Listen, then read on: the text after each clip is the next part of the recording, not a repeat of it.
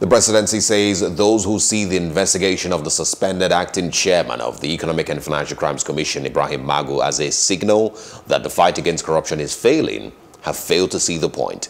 In a statement on Saturday, the senior special assistant to the president on media and publicity, Garba Shehu, noted that there couldn't be a better indication that the anti-graft fight is real than the will to openly investigate anyone who has been charged to head such systems. According to Mr. Garba, there are no sacred cows, and even Mr. Magu is not immune, regardless of the obvious embarrassment that potential acts of wrongdoing by him, given the office he held, may appear for the government. He also noted that Mr. Magu is being availed the opportunity to defend himself and answer to the allegations against him.